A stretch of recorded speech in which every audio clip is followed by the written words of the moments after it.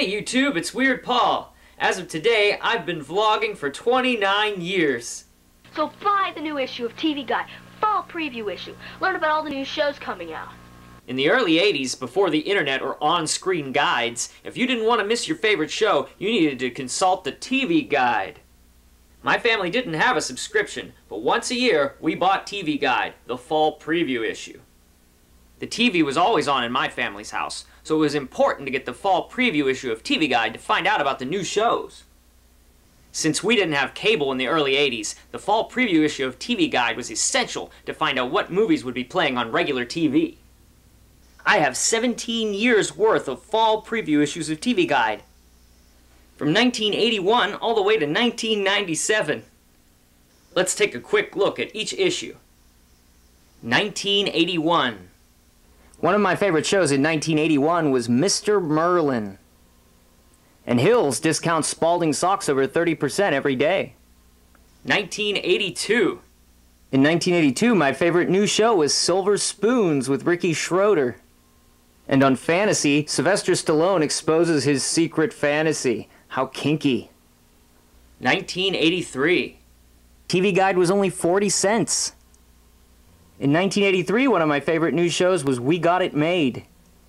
And you're too smart not to shop at David Weiss. 1984. In 1984, my favorite new show was Charles in Charge with Scott Baio. And for lower prices on Lee denim jeans, it's got to be GB. 1985. In 1985, my favorite new show was Growing Pains. And Eddie Murphy hosted the MTV Video Music Awards. 1986. In 1986, my favorite new show was Alf. 1987. In 1987, we had the return of John Ritter to television on Hooperman. 1988. I really didn't watch any of the new shows listed in this TV Guide in 1988. But you could get 6 compact discs, cassettes, or records for the price of one with nothing more to buy ever. 1989. In 1989, my favorite new show was Living Dolls. I saw every episode simply because they only made about 4. 1990. In 1990, my favorite new show was Get a Life with Chris Elliott. 1991. I didn't watch that much TV in 1991, but I do remember watching Dinosaurs. 1992. I don't really remember watching any shows in 92 either, but you could get 6 videotapes for 39 cents each. 1993.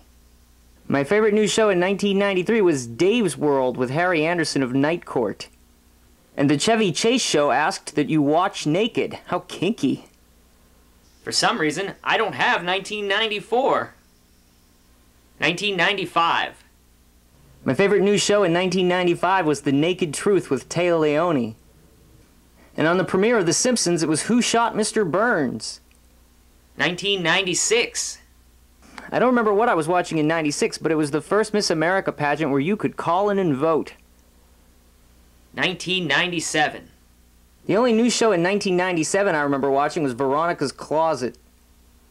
It's interesting to compare how thick the 1981 TV Guide was to the 1997 one. There were a lot more channels by 1997. In 2005, TV Guide changed the size of their magazine from this digest size to a full-size magazine. That's when I canceled my subscription. It just wasn't the same to me anymore. I have more stuff to show you soon, so don't forget to subscribe to my channel. Thanks a lot, YouTube.